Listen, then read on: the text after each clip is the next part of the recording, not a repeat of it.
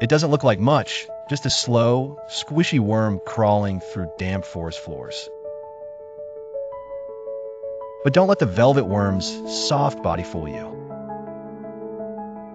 This creature is armed with one of nature's wildest weapons. When it spots an insect, the velvet worm doesn't chase, it aims.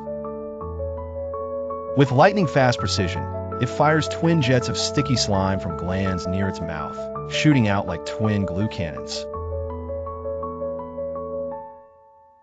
The goo hardens on contact, instantly trapping its prey in a web of natural adhesive. No escape. Then, the worm takes its time, slowly crawling over, feeling every vibration, before pulling the insect in like a fisherman reeling in a catch. It's not fast. It's not flashy.